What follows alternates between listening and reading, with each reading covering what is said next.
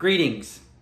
Well, I'm happy to say that everyone in the house is feeling so much better, and I want to thank everybody for their prayers and their well wishes of these last few weeks as we've been battling COVID. I'm excited to actually be back in the church this Sunday to bring a message to you as we continue our series, the 10-second rule.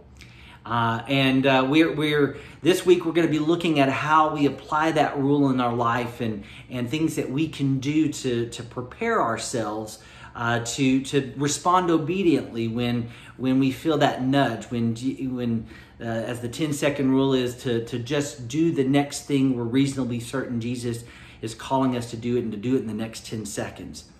And some of the things that we can do are to make some pre-decisions on how we're going to respond in obedience.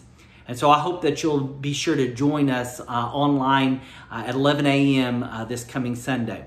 I also want to encourage you to join a book discussion that we're having. We're going to be having a Zoom for the next 3 weeks. At 10:15 to 10:45. You can find the link in our first happenings, and we're going to be discussing this book, The 10-Second Rule.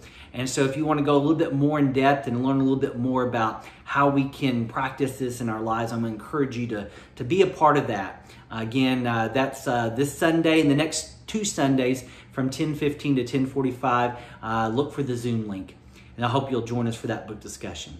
Well, I'm looking forward to being with you and seeing you online this Sunday. And so till then, take care and God bless you.